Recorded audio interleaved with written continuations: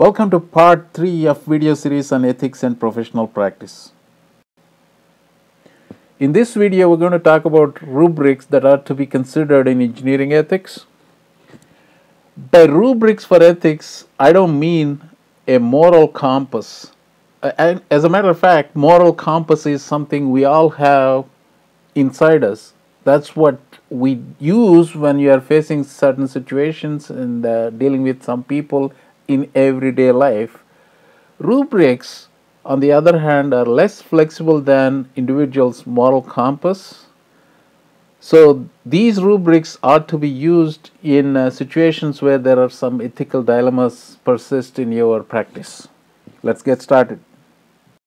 First, we're going to talk about some of the ethical theories, then what I call as the prime directive for engineers, followed by the most important takeaways from this video, which is the ethical hierarchy for engineers. And then finally, we will touch on how to approach applying these rubrics to resolving ethical dilemmas. Ethical theories. There are a number of other ethical theories, but we only pick 5 that we believe that have some relevance to engineering ethics. They are deontology, consequentialism, rights theory, justice theory, stakeholder or act utilitarian theory. First up, deontology. This ethical position prescribes adherence to a rule or a set of rules. The simplest way to characterize deontology is that just do your duty. The central philosophy behind deontology is called categorical imperative. Categorical means without exception. Imperative means duty to perform it.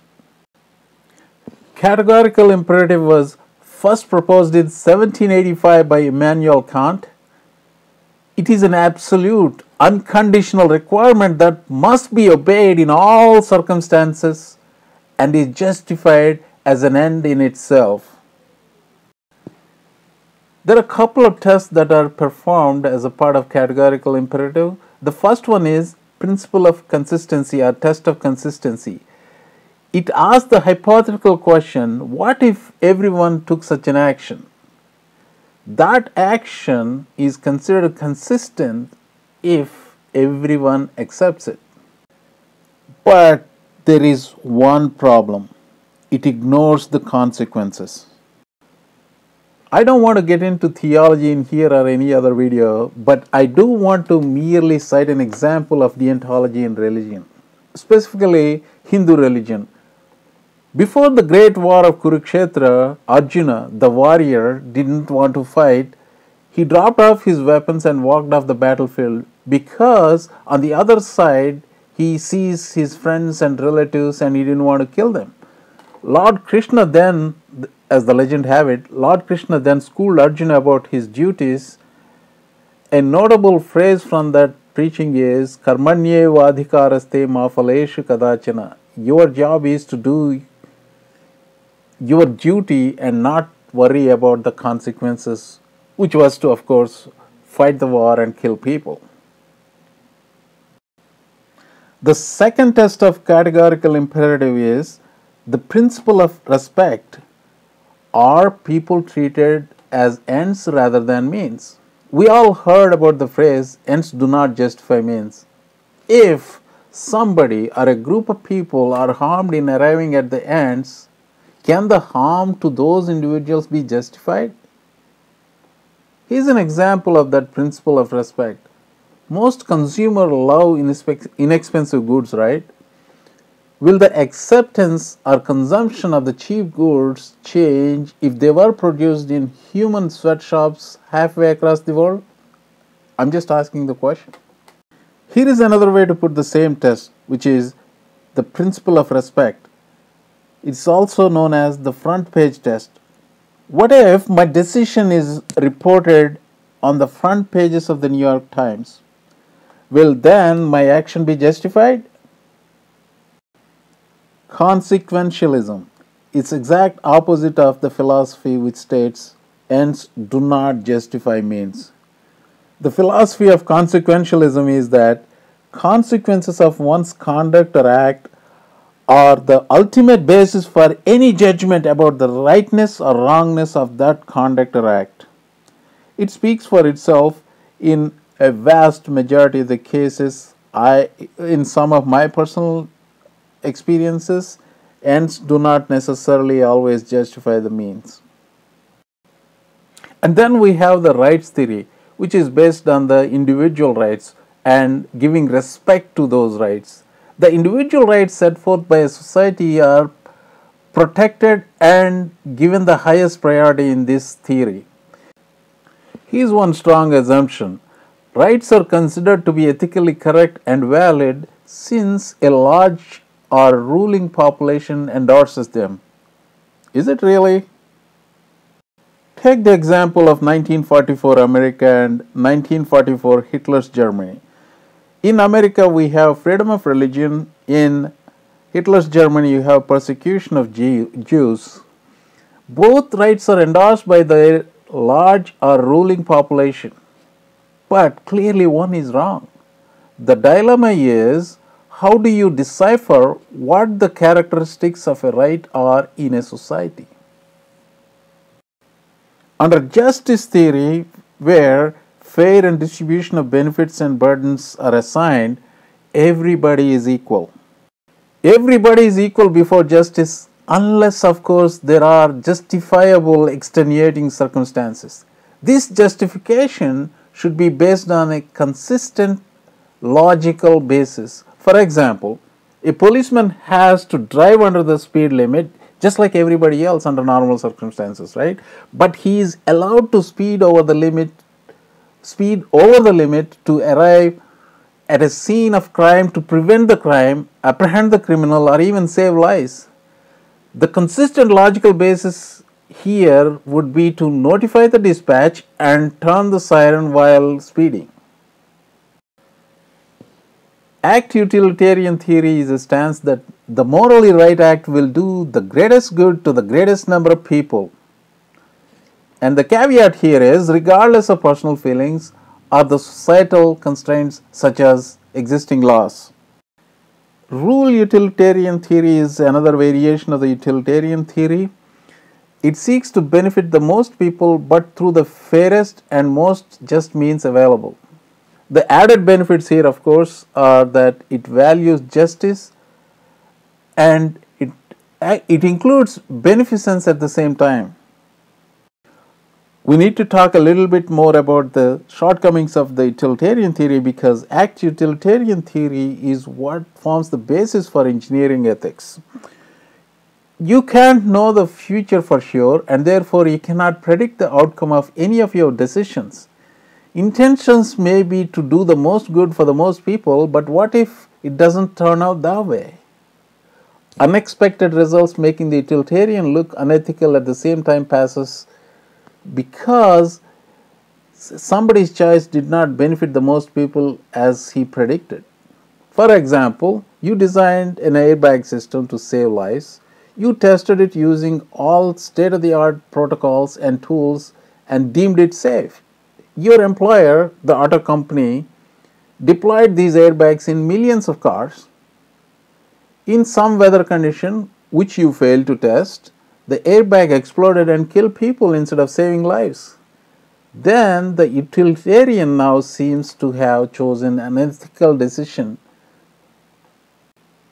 So which means that the utilitarian seems to have chosen an ethical decision to deploy the airbags.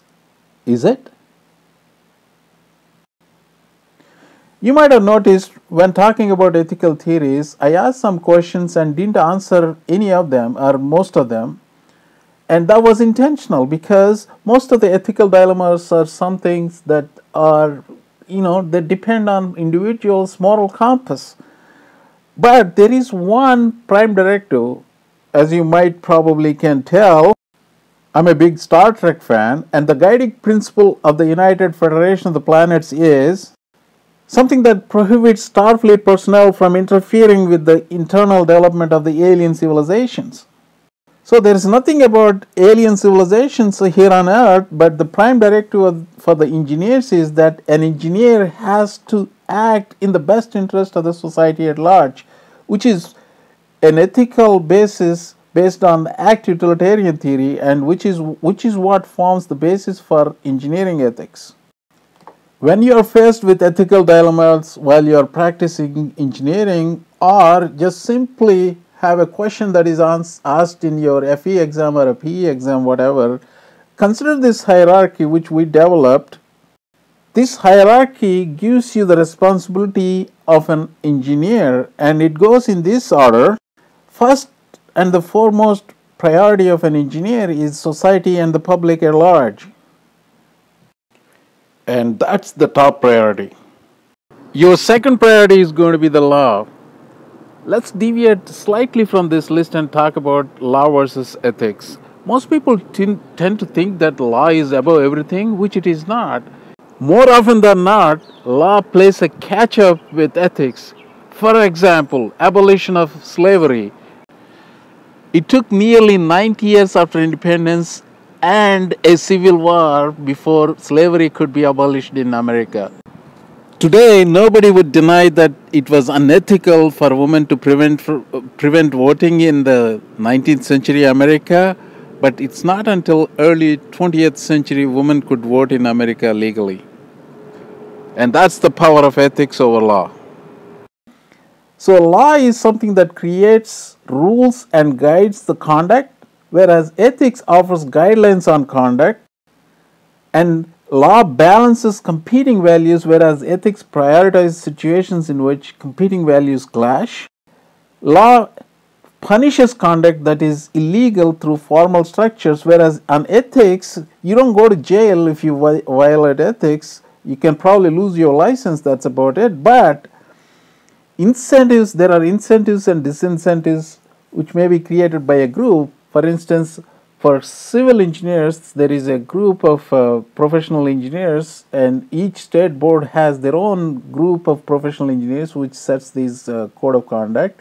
And also professional organizations like American Society of Civil Engineers does play a role in creating these incentives and disincentives.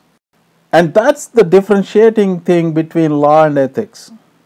Coming back to the hierarchy, the third priority of an engineer is to his or her own profession, the engineering profession, and then the engineer's client. The fifth priority is going to be the engineering firm or the employer, and the sixth one is to other engineers in the same discipline you are practicing, and finally the engineer himself or herself, finally the self. Now take another good look at the top priority and the last priority. This is what I call an inverted pyramid. It goes something like this. So you have at the top the highest number of people served. At the bottom you have the lowest number of people served. So if you think of this inverted pyramid as your priority is the most good to the most people is where at the top, that should be your priority. The most good to the lowest number of people, that is you, have to be the last priority. Now keep this hierarchy in mind. If there is going to be one takeaway from this entire video, for that matter for this entire video series on ethics, this got to be it. If you keep this in mind, if you etch this in your mind, you will be able to resolve any ethical dilemmas, especially the ones that come in your FE exam. This is it. So keep this in mind. Take a snapshot of this screen and then save it somewhere. Now that we talked about ethical theories and the hierarchy, which I call them as rubrics, let's see how to apply them. So when you're trying to apply, there is no formula to solve the ethical problems. You must consider trade-offs. What are the relevant facts you have to gather? Who are all the stakeholders? And what are the options, like you choose option 1, option 2 or option 3. And for each option, what are the consequences? So you have to consider the consequences. If you cannot go by deontology, which is not applicable to the engineering ethics. What is the potential harm to each set of stakeholders? In other words, this is where we are applying the test of principle of respect. And once you do all that, prioritize the beneficiaries and consider that inverted pyramid I am talking about, and reach your at the highest point, and your ethical dilemma is resolved, and that is when you decide and take an action. And that's it for the third video, and I hope you learned something here. I will see you in video number 4.